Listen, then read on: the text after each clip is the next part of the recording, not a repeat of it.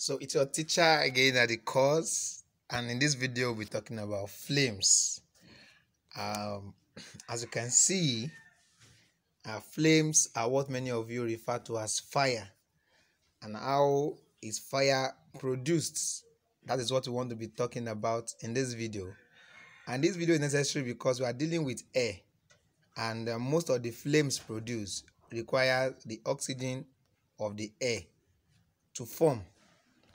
What is a flame? Like in one of the first year classes, I was asked which state of matter is flame. That is fire, a solid, a liquid, or a gas, or even plasma.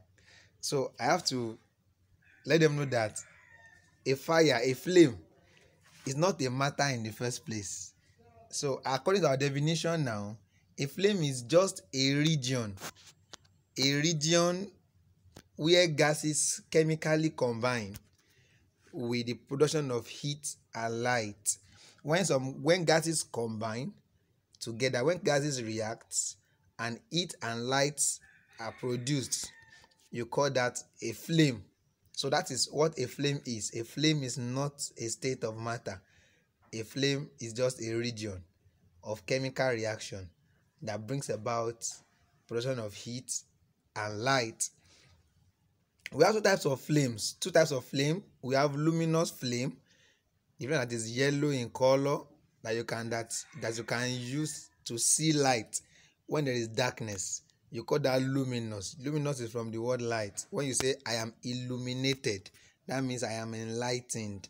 So a luminous flame is a yellow flame, as you can see, and a non-luminous flame is a blue flame, sometimes a colorless flame. Now, a luminous flame is a bright yellow colored flame produced as a result of presence of solid particles in the flame. That is what brings about a luminous flame. What makes a flame yellowish and luminous? Presence of solid particles inside that flame. And what other things makes flame luminous? Number one, I've talked about solid particles being present in the flame. Number two, when there's an increase in temperature or pressure of the burning gases, then the flame becomes luminous. When you increase the temperature of the gases that are burning, flame becomes luminous. And number three, insufficient supply of air. And this is one of the most important factors that determine whether a flame is luminous or not. Majorly, when the flame is when the air supply is not sufficient, there will be incomplete combustion of that particular substance, and the flame that will be coming out will be a luminous flame.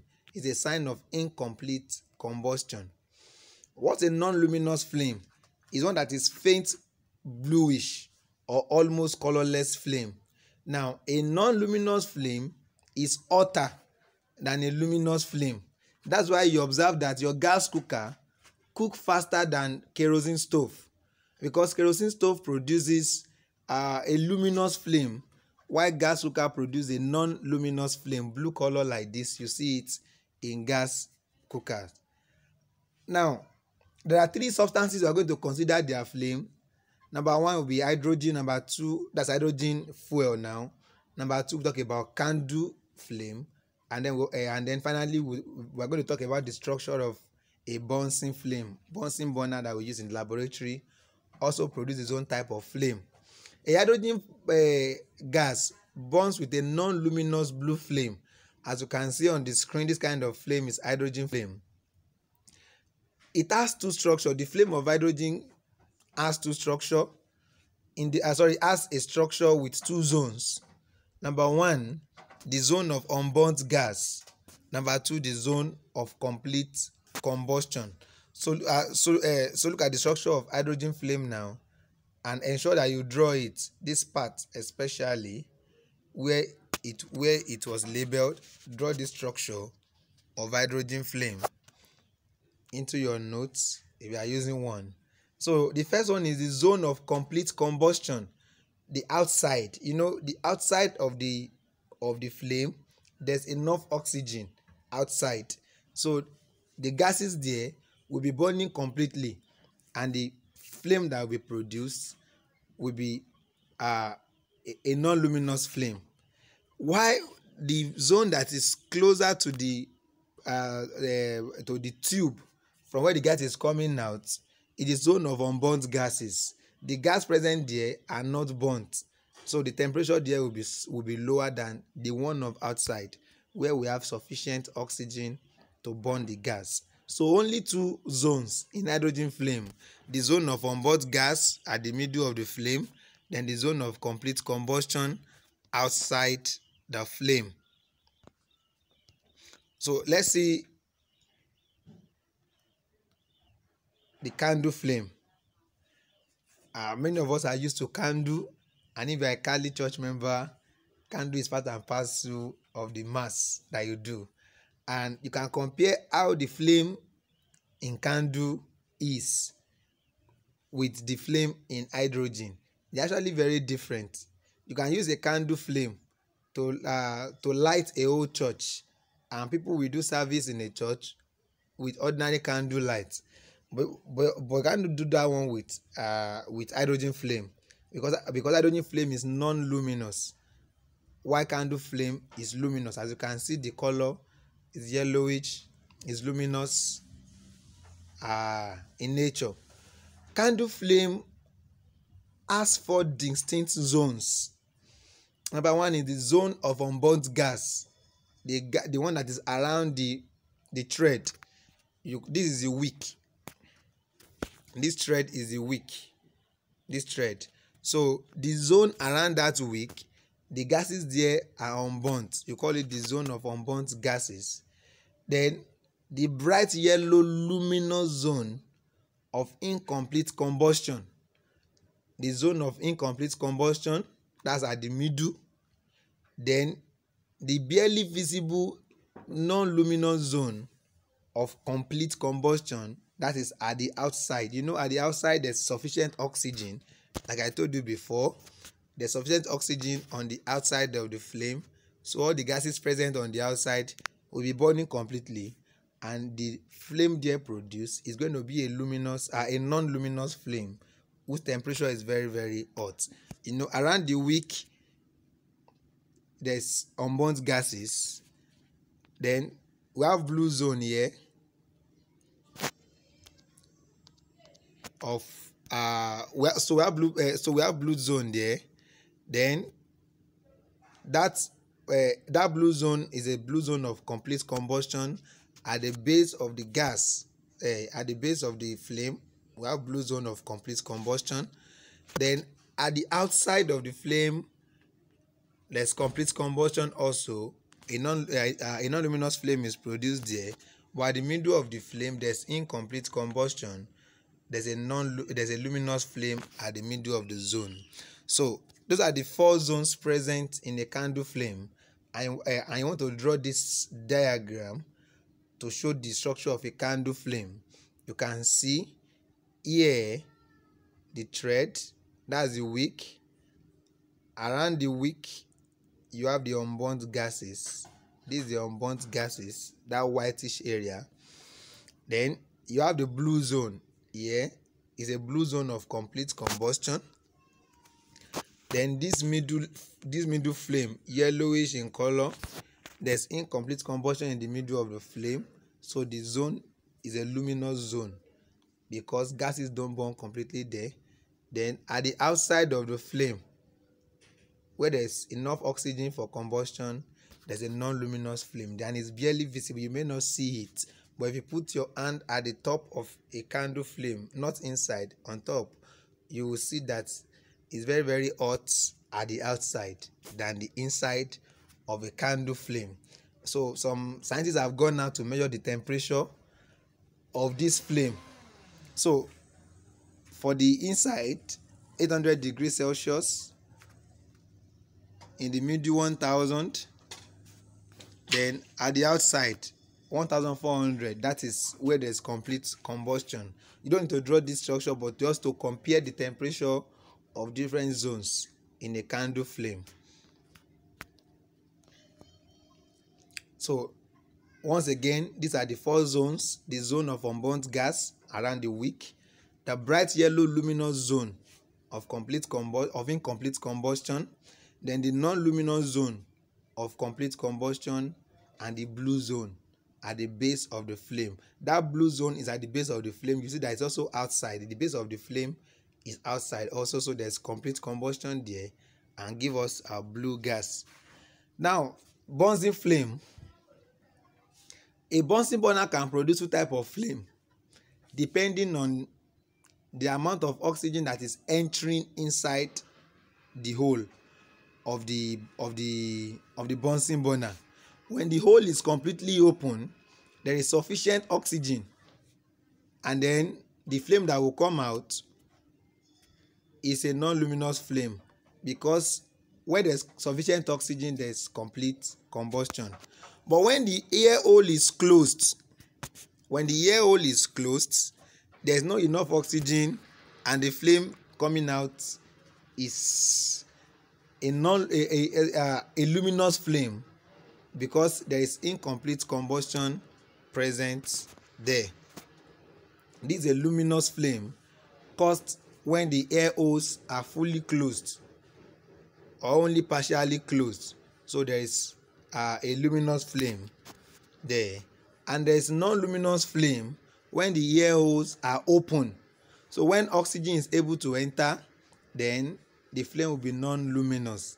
The more the oxygen that enters, the more non-luminous the flame is. Don't forget that non-luminous flame is hotter than a luminous flame. And luminosity is caused when there is incomplete combustion, when there is solid particles in the air, and also when there is increase in temperature or pressure of the burning gases. Now let us look at the luminosity of a Bunsen flame.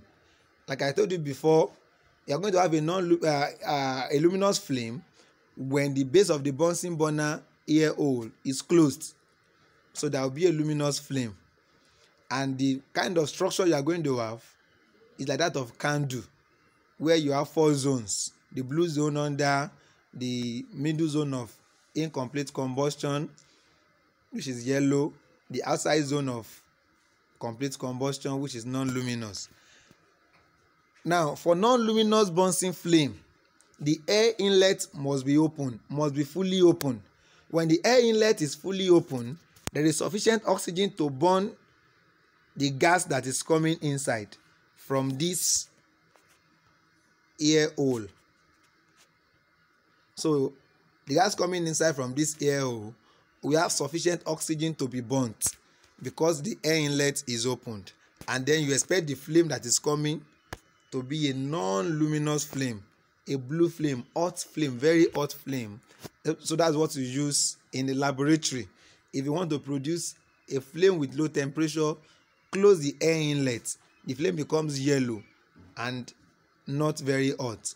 If you need a very hot temperature for your experiment, open the air inlet, then the flame will be blue and very, very hot. So in a non-luminous Bunsen flame, there are 3 zones.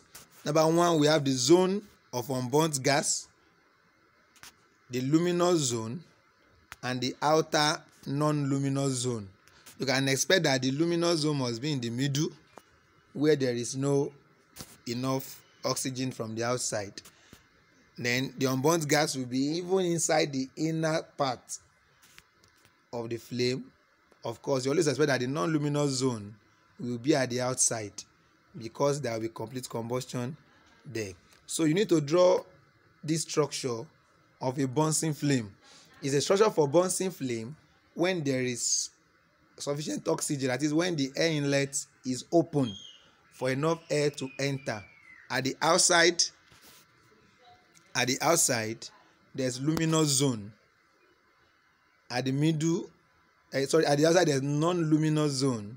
At the middle there's a luminous zone, and at the inner core we have zone of unburnt gas. So this structure of a Bunsen flame, when the air inlet is open, when the air inlet is closed, it's just another candle flame that you have produced. Now, the strike back of a Bunsen burner. the strike back of a Bunsen burner.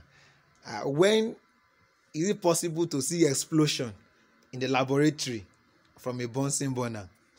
Now, when the fuel supply to a Bunsen burner is slowly turned down,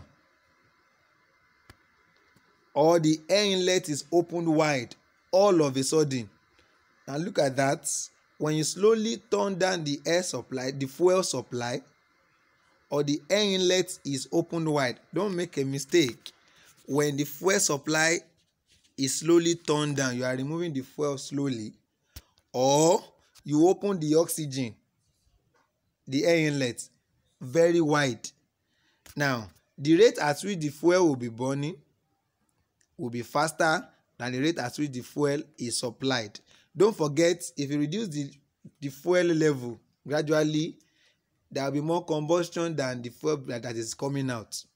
Or if you open wide the oxygen and remain at the same level of fuel supply, oxygen that is there will make the combustion to be faster. That means the rate at which gases will be burning will be more than the rate at which it is being supplied. Now, what will happen is this. When you have that situation, what will happen is this. The flame that is being produced will enter inside the tube. This tube. This flame will enter inside the tube to consume any oncoming fuel. You are looking, the flame will now be looking for fuel and enter into this tube, see fuel there, consume it, enter into this tube, see fuel there, consume it, begin to enter into the tube and begin to consume any oncoming fuel, and then that will lead to explosion. You call that phenomenon strike back of a Bunsen burner. It's a phenomenon whereby if the flame enters into the tube of the Bunsen burner to consume any oncoming fuel, and this will lead to explosion. So this is what you call the strike back of a Bunsen burner. God bless you.